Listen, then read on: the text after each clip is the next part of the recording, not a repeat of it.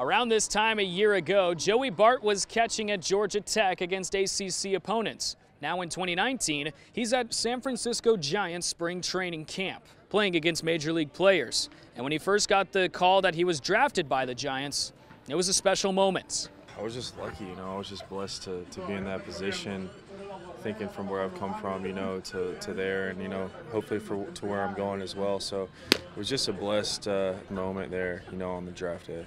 And what better way to get thrown in the fire than be catching ace pitcher Madison Bumgarner. Before Buster Posey arrived, Bumgarner hand-selected Bart to catch his first bullpen. I didn't want to drop anything, I wanted to make sure everything went well, so that was kind of the thing. But Madison's a good dude, man, and I was lucky enough to get back there and catch that day. You want to get to know him. You want to make him feel, welcome. That's the big thing, because he can play.